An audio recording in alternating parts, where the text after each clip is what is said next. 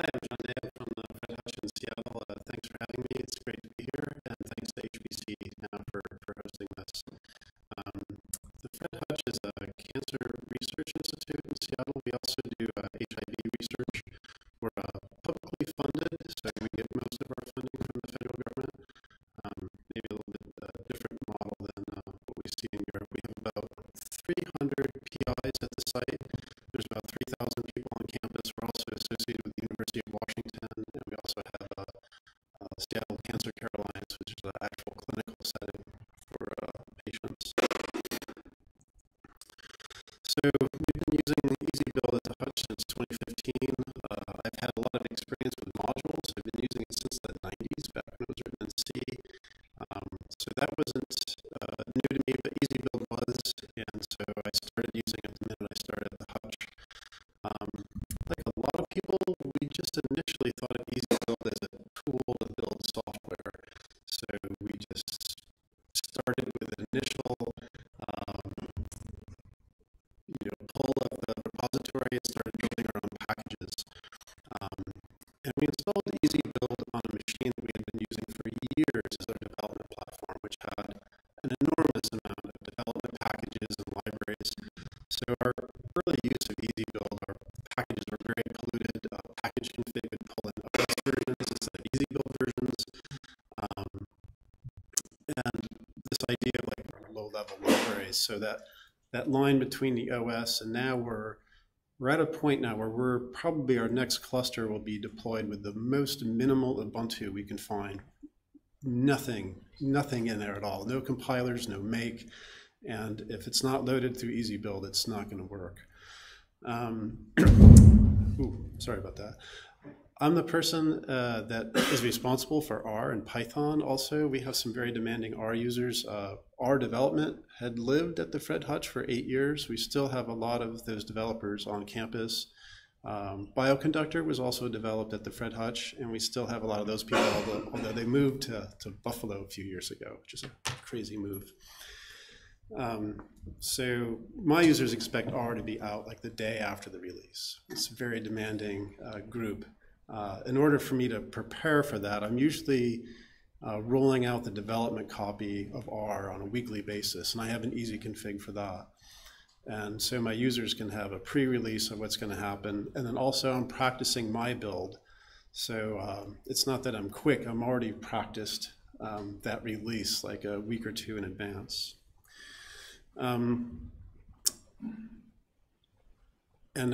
Obviously, most of our packages are bioinformatics. We're not involved in chemistry or physics, so very, very heavily involved in bioinformatics. And we also publish all of our EasyBuild recipes, and that's the URL. You can find them online. It looks a lot like the EasyBuild site. There's an easy configs directory. Underneath that, you'll find the alphabet, and then all of our easy configs under there. So if you're looking for a new version of R or Python, we might already have it. Although maybe not in the tool chain that you want.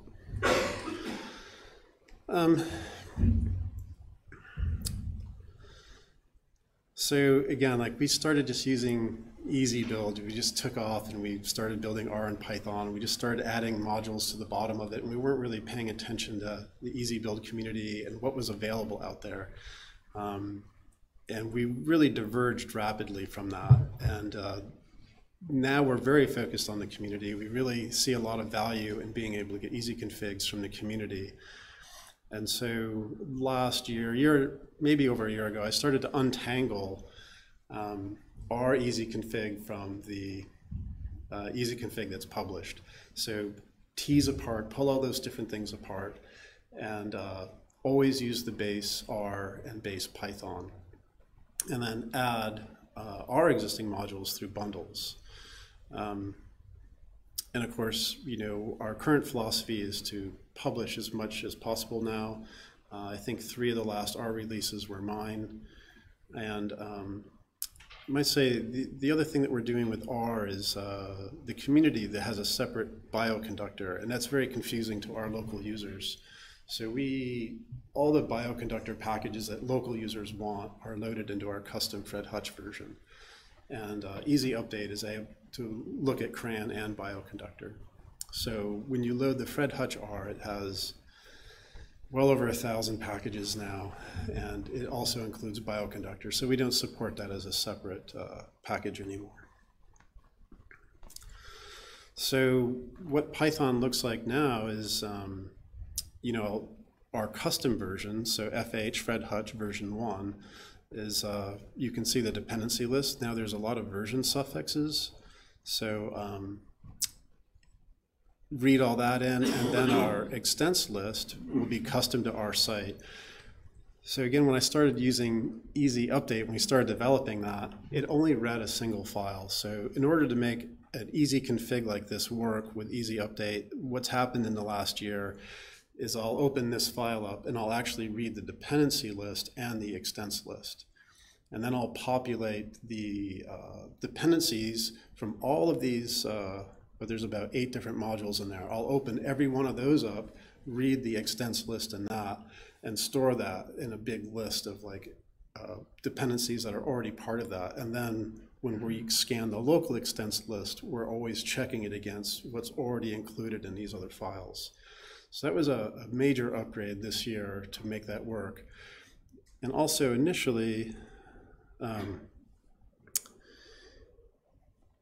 it would only work with modules named Python or R, but now we have so many bioinformatics packages that are written in Python that have huge dependency lists. And when I scan the file, I need to figure out what language it is now. So I look for the extents class. I look for it in the dependency list. Hopefully the very first dependency is R or Python. I use that version to create the suffix, version suffix. So in using EasyUpdate, this is a command line version. I'm looking just for the dependencies for rstan. And if we run it like this, you can see there's 48 dependencies. So it looks like a rather large package. I may also make a comment on if you're just searching, I have rver and pyver, so I don't know what language we're using, and I don't know what version I'm searching against. So those command line arguments are just for me, the EasyUpdate, so I know what I'm using and which repository I'm searching. I think I have an open issue with somebody who thought like if they put that there, I would update the file. But it's really a hint to EasyUpdate to know what I'm searching against. So now the feature of EasyUpdate is it'll read all the existing dependencies from a file. So here I'm saying EasyUpdate, I give it my R file, and then I say search rstan. And of those 48 dependencies, almost all of them are satisfied by the existing R that I'm specifying on the command line. So if you're building a custom package that just has rstan, now you can see there's just 4 packages you need to add. So I use this a lot in just trying to build packages or new packages, or even just do metadata searches. I don't have it in the slide, but if you do -- meta, it'll just dump a ton of information about that module. So it's kind of interesting to see what the contributor thinks is important. And that works for both R and Python. So again, our current approach is to use bundles for everything, and that's what I see in the community. And again, there's so much Python code that's being written in the bioinformatics world that I needed to improve how EasyUpdate works in order to install things. So WOT is a single cell RNA from the Broad, and it's a very, very complicated package. So building this by hand or suffering through like repeated failures with dependencies not met. So, you know, you can see now that when I'm using EasyUpdate, it reads all these dependencies that are found in the dependency list, and then it finds WOT, and it starts to unwind all those dependencies recursively. So this one package extends the base Python and adds 50 modules to it. John, a question on this. Where are you getting the information that requires all these Python packages? Because this is not tracked in PyPy, is it? PyPy does. So it does now? The dependencies listings are in there, although it's still, PyPy is very problematic, as you know. And not everything is documented. Once you download a package, you might look at the dependency list in the setup.py, and it often doesn't match what's in the metadata. So since it's maintained by humans, there's lots of error in there. What I've done is, and I just have a separate script for that, which is probably not available anywhere, but what I do is a pip install what, and then just check what pip did, and use those versions. And where is that getting the information from? Pip just, I don't know, God knows, I don't know. I'll Maybe it scans the setup py or the requirements.txt in the source tarball, or it asks PyPy, I'm not sure. I also have a lot of scripts laying around in the directory with this that are not checked in. So I've actually go to PyPy, find the sources, untar it, put it in a directory, open up the setup.py file and scan that for dependencies. I've also looked at the requirements file. I'm just a huge critic of PyPy. That's a whole other slide deck, but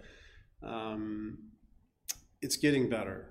You know, in the last 2 years, I see a lot of improvements. So people are inputting better metadata now. But I'll just go into it briefly. But what we're doing now when you do a new PR for easy configs is it starts going through Jenkins, and it's actually trying to build this. And PyPy, there's no such process. You know, anyone can just push something up. And until PyPy actually has a CI built into it, where if you say it needs these requirements and it tries to build it with those and it fails, you know, we're going to have these problems. Although I can just imagine right now there's still a lot of people that build software that are out there. I think even WOT is still at the Broad. It's not checked in yet. You know, it'll be another barrier to get people to maintain their software. I do see Facebook's investing money in PyPy. And their key thing is they want to have modules that are signed. So they're very curious about security and making sure the modules are what they say they are. The reason I pick the versions based on a pip install is because that's what everybody's doing. Everybody's doing pip install what, and just whatever pip thinks is how it should be. Rather than scanning the metadata myself or trying to figure things out, it just, I mean, even the people that develop what probably do pip install what themselves. So if they're happy with what pip does, then we should too. I'll look at the code and see what it does. Look at the pip code? Yeah. I'm so sorry.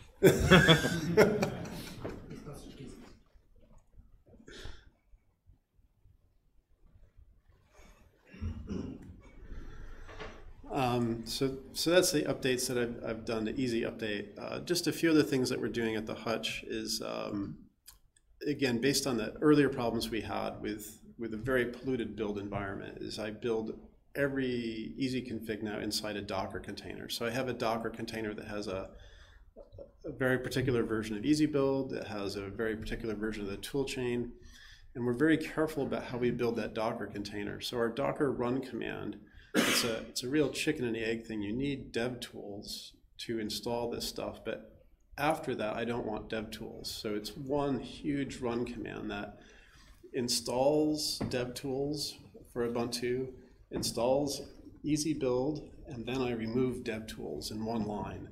So my resulting container it's a true clean room. It literally does not contain make. It doesn't have a GCC, doesn't have any development libraries. So it's a very, very clean environment, and we only use it one time. So there's so many pieces of software out there that will just insidiously like pull libraries from the net, things that you're not aware of, and drop them into that environment. So we just do a Docker run, we build a single easy config, and then when the run is over, the container is turned off. So each time we build a new piece of software, we start with a clean container, clean build environment, and that's really improved our build quality substantially. And just, you know, my usual complaints about tool chains is, you know, when they come out, it's really hard to get the next version of R built because I need, you know, 100 other dependencies first. And we've also started a bounty program, so we're actually working with HPC now to help us build as many of those dependencies as needed and help the community out. And that's an ongoing project, and it's kind of an experiment for us.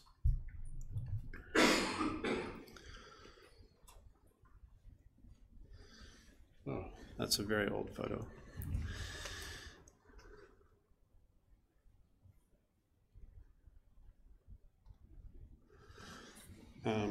Just briefly show you this because of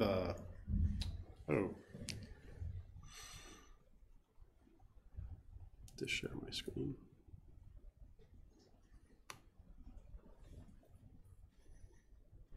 There we go. I'm using modules, of course, so we do a spider, and every time I make a new piece of software at the Hutch, I'll run a couple of tools I have and update our website. So for the first time in many years, we have a current up-to-date list of every piece of scientific software at the site, and we publish it on this website. We have a little tutorial in here on how to use modules, how to request software, and then I have some really specific sections on R and Python and just our bioinformatics software in general. So if you're looking for all the different R's we have, they're listed here. Anything, again, using LMOD, the module list, module type says bio, so I publish that as a special list too. And I remove all the duplicates, so any given name is only used once.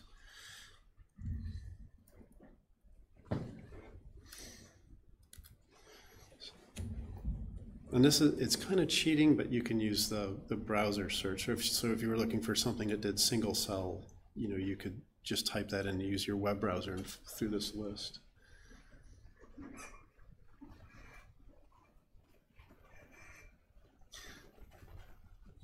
And I have this is just Python that's publishing this. And then for any one of these, you could just click on and go to the actual site where the software is. So I tease all that metadata out of the easy config and annotate everything. And then the other thing I annotate is with Easy Update, I also have something called Easy Annotate. So since I do a lot of work with the EXTs list, again, like how do I expose all of those 1,000 R modules and close to 1,000 Python modules to our end users?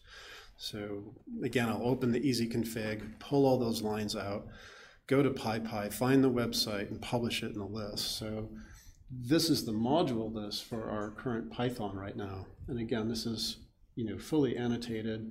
It's a complete list of everything, and you can just click on anything in here and go to the site where the software is and get the docs on it.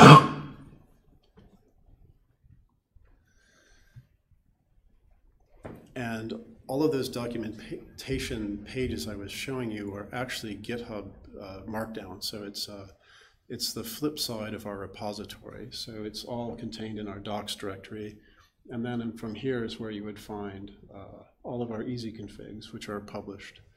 So we're using GitHub for all of this. So it's the repo for our repository, and it's also our documentation. And then the scripts that create the web page are in this repo.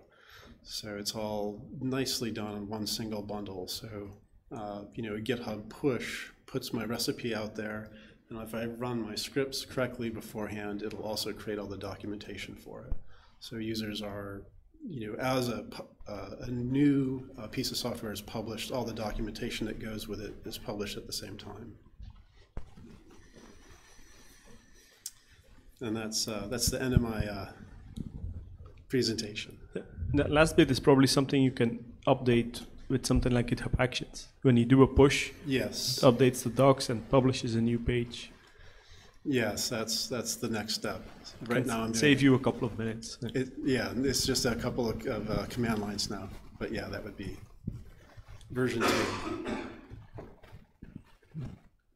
Any questions for John?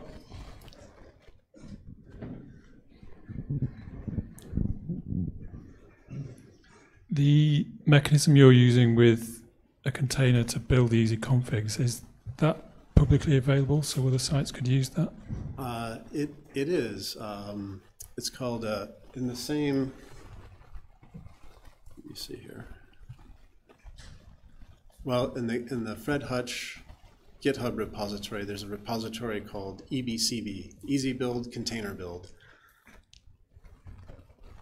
Catchy.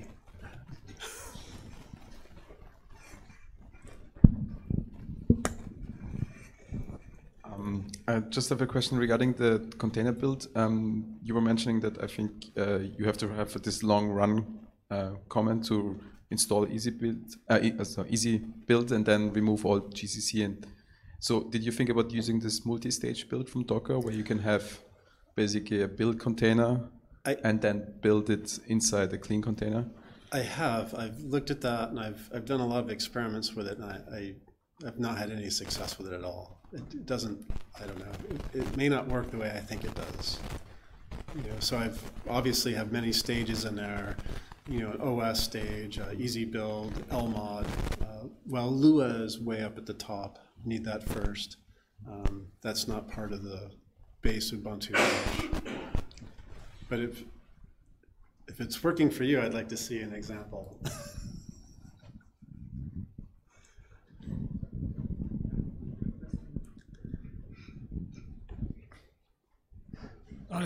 Just adding on to Ken, it's about the workflow. GitHub Action, there is also one that may help you. It's a URL checker. So if you're doing easy annotate, getting all the URLs, just want to make sure that you can still validate all those URLs. Sure, it's probably still working, but there is one feature that does that. Oh, So that yeah. could help you when you're publishing those documentation. It's on the marketplace. It's called URL checker. That's what it's called. So I actually was curious about it. I tried it out and it works pretty well. And it works through GitHub Action. So Okay. Yeah, again, whatever's published, I just take it at face value and you know, publish that. So occasionally there are some broken links. That would be a good thing to add to it.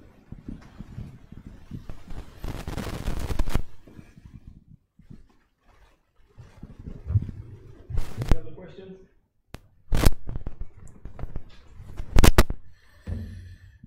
If we can wrap up. Good. Thank you.